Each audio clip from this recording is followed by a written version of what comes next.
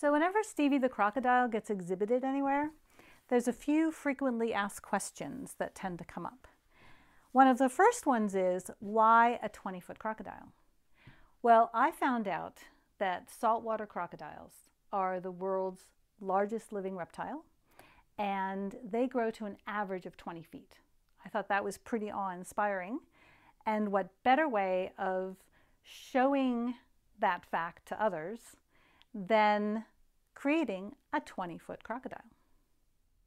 Another question I get asked is, how long did it take you to make it? And the simple answer for that one is that Stevie was hanging on my design wall, which is right where she is right now, for about 2 years. But it was only maybe about 10 months of that was dedicated time to work on her. So people ask me what kind of fabrics I used on Stevie, and I collected and used just about everything. There's probably mostly cottons, but there are some polyesters in here, some kind of sheer fabrics, and there's some chiffons, some printed chiffons, and there's rayon someplace in here. One thing that people noticed in person that they really didn't notice in the photographs or the blog is the glittery fabrics that I use. So she has all these little bits of glitter on her, and I gave her a little bit of a blush up here, and she even has a Marilyn Monroe sparkle beauty mark.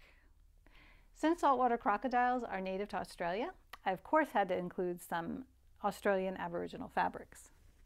Now those fabrics come in some great designs, many of which include some of the animals of Australia. So we have a snake, we have witchetty grubs, we've got emus, and a lizard.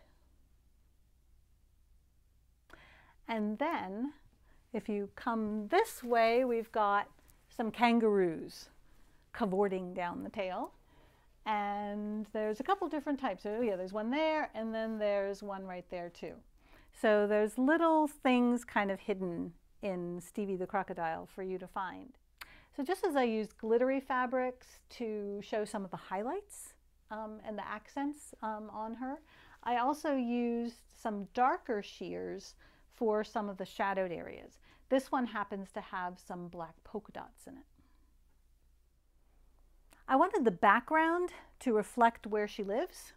So you start with the dark undergrowth, and then you come across, and she's walking across the sandy beach off into the ocean waves.